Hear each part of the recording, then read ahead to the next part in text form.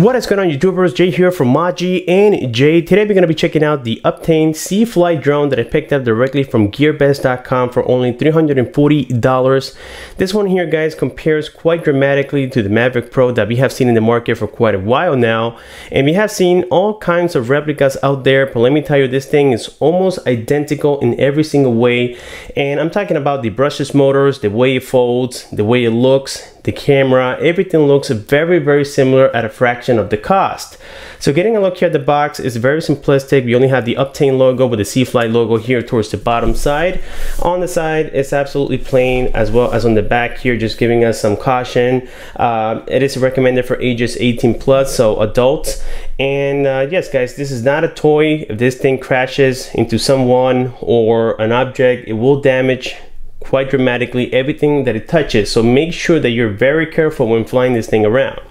So anyways, let's go ahead and open the box here. I of course tested it, and again, guys, I'm super impressed. And I have seen a lot of complaints out there with many different features of this drone. Some people complain about the drone, some people complain about the flying quality, but I'm not sure if maybe it's because I got a different color model. They have probably updated the software, or I don't know what it is, but I have not had a single problem with this particular drone, with the exception of the compass calibration, which we're going to be talking about later on in the video. So anyways, the first thing we find here is of course the drone, and we can't deny that this thing looks very close to the original Mavic Pro, guys. I mean, it is almost identical, with the exception that on the original Mavic Pro we had the battery where it attaches here on the top side. On the Obtain Sea-Fly, the battery goes on the back. So that's so far the main difference between the real one and the Obtain Sea-Fly. So setting this aside, we have the battery charger. It is proprietary. There, you guys can see it. Okay, we got the battery itself. This is a 3800 milliamp smart battery, as we can tell right there. And the voltage, it's 11.1 volts. Okay, this is again proprietary, so if you guys want to add accessories, you will have to purchase it directly from the Obtain website or GearBest.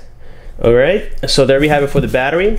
The next thing we have is a little power cord for your charger. Then we have the remote controller, and this is where everything changes a little bit. I would say quite dramatic from the controller of the Mavic Pro, and the battery cap just came off by accident. So on the front here we have a little bracket, so that way you can hook up your cell phone. It's quite safe, to be honest with you guys. It comes with some rubber pieces so that it doesn't damage your cell phone, and it's quite safe. I have tested it already, and it doesn't feel cheap. What feels cheap is these switches right here. It makes you feel like you have an old device. I don't know why they decided to include this type of design on here. Anyways, the one on the left hand side doesn't do anything, as well as the one on the right side, so maybe that's for future features, who knows. But the one on the left side here, we have altitude hold mode, we have position hold, and finally we have the rotation mode, where it's going to basically rotate in a 360 manner around you. So it's going to be facing the remote controller. So in other words, it'll be facing you, and it'll just start rotating. The further you go from yourself, from the remote controller, then the bigger the ratio of the circle is going to be. Then we have here a dedicated camera and photo button. If you tap it quickly, it'll take a photo. If you hold and press it for about 2 or 3 seconds, it'll start recording. We have a takeoff and landing button right here. So this is different from the return home. The return home switch is going to be the one here on the right side, by the way. And then we have the 2 levers here, so we can take off and fly around. So it is a very simplistic remote control, in my opinion. This is the power switch. So all you have to do is just move it up, and you can see that everything started to function normally here. On the bottom side, we have the charging port, okay, for the battery, and the battery is removable. But the cool part is that it is rechargeable. So that's something that I haven't seen on a Chinese drone in quite a while here. This is the battery. We got here a manual that I would say provides decent information, meaning that it is understandable, and they have included a lot of pictures. Now, something they don't teach you is to calibrate it, okay, and I had a little bit of an issue doing so, but I finally got it to calibrate quite properly. The next thing we got here is a little adapter. In case you're from Europe, then I guess you can use this one right here. And we have a USB cable. Okay, this is for updates and to also charge your remote controller. We have a pair of props right here, and one is a B side and the other one is the A size. So I would recommend that you guys buy more in case you like to fly kind of wild like I do sometimes. So there we have it for the extra props, and then inside of the box here we have nothing else. All right guys, so getting back here to the Uptane C-Flight drone, let me go ahead and get started by giving you a quick 360 view around the product. So you guys can tell so far that it looks very close. Once again, on the top side here we have the power key. Even the original Mavic Pro has it located on the top side, but they have it on the actual battery. On the back side here we have the slot for the battery. Once again, we have the little USB port in case you need to upgrade the software inside of the drone, which is really cool. On the front side we have the gimbal. This is a 5 megapixel sensor able to record in 1080p.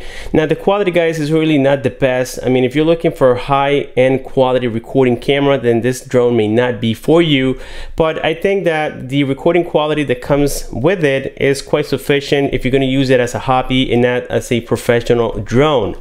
So here underneath the or on top of the camera we have a little slot here for the SD card. You can insert it up to 256 gigabytes, so that's quite sufficient, and it will also record on your smartphone, but the Wi-Fi transmission kind of makes the quality look very bad. So I would suggest that you guys insert the SD card, and you're gonna thank me later. So let me go ahead and unfold this thing. And by the way, a lot of you guys may be wondering why I have this little thing open, and for those of you who own it, you know exactly why I have it open. This thing is really hard to get it open, and when you get to it, you will need to use a tool. So I would suggest that you hold the gimbal down and then use a tool to open it, because you can run the risk of actually yanking the whole thing here, guys. This thing's really hard to open, so that's why I decided to leave it like this for now. So here we have the arms. They unfold very similar to the Mavic Pro. Let me go ahead and give you guys here a quick example of what I'm talking about. So here we can see the drone completely opened up, and on the front side here we have some LED lights. They blink. I think they stay, no, I'm sorry, they stay solid red all the time when you're flying. Okay, and then on the back side here we have the LED light for the GPS and also the calibration that you do with it. Sometimes when you're doing the compass calibration, it'll blink, I think, blue, and once you have all the GPS signal, it'll stay solid green, and when it's trying to acquire GPS, it'll be blinking red. So let me go ahead and hook up the battery on the back side. Okay, and that's pretty much all you have to do. Towards the bottom here we have a sensor, okay, and then on the front we don't have any sensors whatsoever. So it is a pretty simple drone right here. And to get it started, guys, all you need to do is, of course, like on any product out there, always start the transmitter first. Make sure that all these switches are pointing upward, okay, likewise, otherwise it's not going to be able to pair here with the drone. So you turn this thing on, okay, then you may want to hook up your cell phone to it just to make things a little bit easier, and then quickly after this you can open the application later. So then after you complete this part, all you have to do is double tap and then hold the power key, and now it turned on. It's trying to communicate here with the transmitter, and there we go, it has communicated already with the transmitter. So what we're going to do next is go ahead, and I'm trying to get my phone here to unlock. Let me go ahead and connect here to the application. The application, guys, is super simple to use. It is almost identical to the original Mavic Pro. So here we have the let me just get this thing out of here. So here we have certain drones that they currently support. We have the first one here, I think this is called the Dream. Then we have the other one, is called I can't read the name right there, guys, but anyways, here we have the second model, and then we have the third model, which is the one that I have, and this is the gray color version. You can tell that it looks even more like the real Mavic Pro. So all you had to do is click here on start flying, but before you even do that, you had to go here into your settings on your smartphone, go into the Wi-Fi, and then wait to find the Wi-Fi provided by the transmitter. That's the one you want to connect to.